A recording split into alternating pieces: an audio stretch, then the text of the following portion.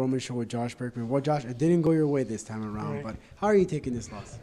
You know, I think that whether I win or lose, you know, it doesn't really change who I am or how I approach my life. You know, I'm still the same person, just not winning is more fun.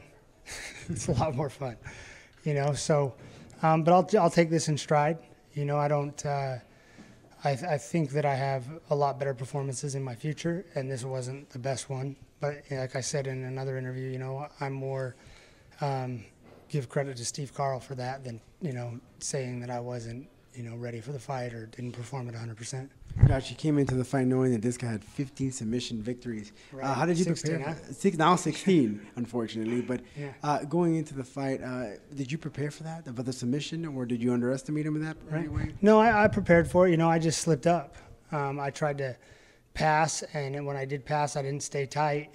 And, you know, he kept a hold of that and caught me. So more just give credit to Steve Carl for him being slick in his jiu-jitsu, you know, because I did work on my jiu-jitsu and I was prepared for him. And he just, you know, I got a little tired and tried to pass lazily. And, you know, the sport is a lot about discipline, and that was not a very disciplined way of passing. Well, Josh, what's next for you?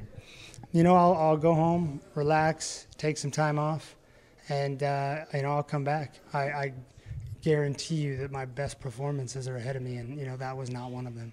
Thank you very much, Josh. We appreciate it. Thank you so much.